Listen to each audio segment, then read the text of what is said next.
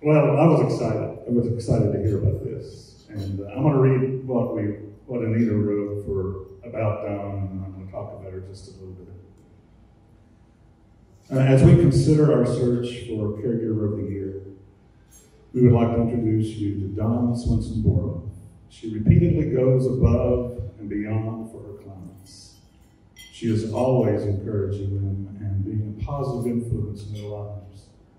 Dawn helps the clients set goals with their therapy and holds them accountable. Dawn is very kind-hearted and patient. Dawn is always willing to help train a new caregiver and takes her time making sure they fully understand how to best care for their client.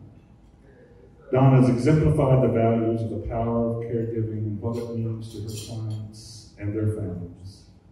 Time and again, Dawn has taken ownership of the shift details as it pertained to the practical matters, as well as the finer details of personal care that have resonated deeply with the clients and their families.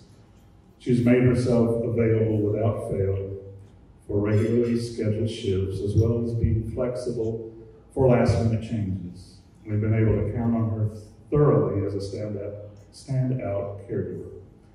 She embodies the mission of touching hearts at home of Central Kansas and of the franchise as a whole. Now, Dawn she's a mom. She's got 4 kids at home.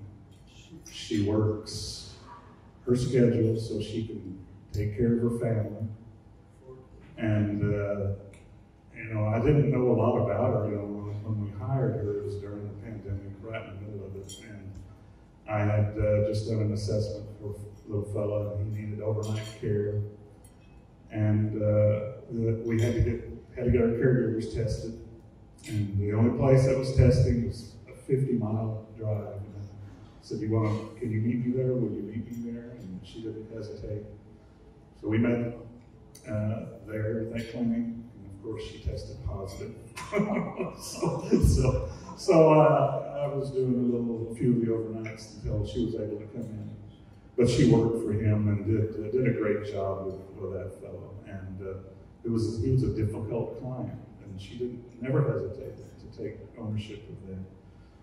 And she continues to do that with the clients. She serves, and I remember about a year ago I had introduced her to another fellow that had dementia, and he was a Marine, and I didn't know this about Dawn until then, but she was in the Navy, so they were able to trade barbs with each other. And, this little gal, she's not very tall, but she talks about her experience being on the deck of an aircraft carrier wearing her safety belt so she doesn't get blown off by the jet blast. And just remarkable, But, she's just a humble lady that takes care of her people and will do anything for them. And, she's a great mom at the same time. So, really appreciate this.